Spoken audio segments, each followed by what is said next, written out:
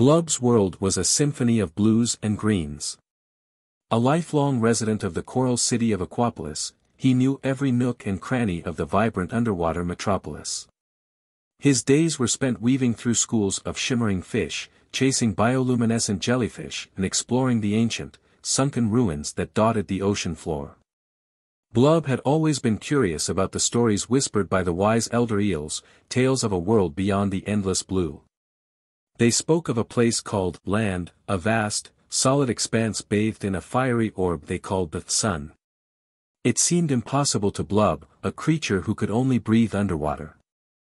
Land sounded harsh, dry, and utterly devoid of the comforting embrace of water.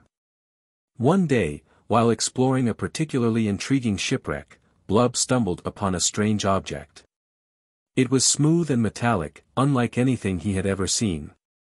He nudged it tentatively, and it emitted a strange, warbling sound. Suddenly, the world around him shimmered and dissolved. Blub gasped, his gills constricting in panic.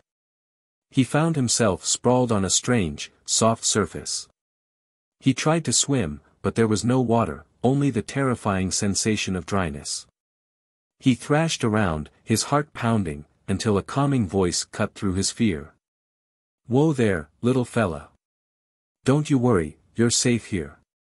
Blub looked up to see a creature unlike any he had ever encountered. It had 2 legs and 2 arms, its skin covered in a strange, fleshy material.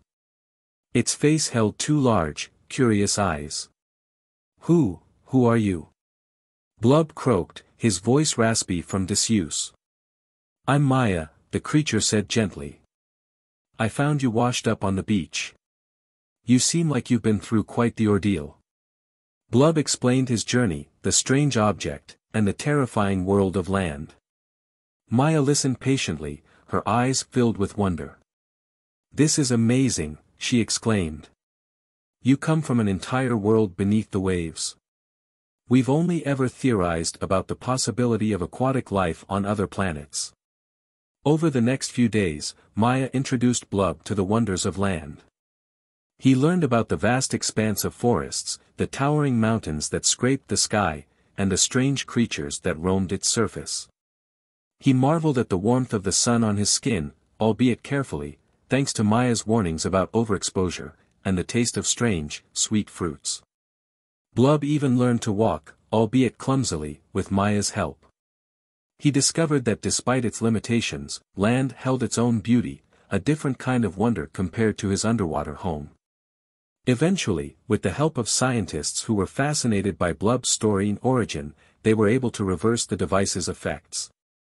With a mixture of excitement and trepidation, Blub returned to his watery world, forever changed by his experience. Back in Aquapolis, Blub became a local legend. He shared his stories of land, captivating his fellow Aquapolitans with tales of a world above. He sparked a thirst for knowledge, a desire to understand the vast universe beyond their own watery realm. Blub, the curious explorer, had bridged the gap between 2 worlds, proving that even the most different environments could hold beauty and wonder, waiting to be discovered.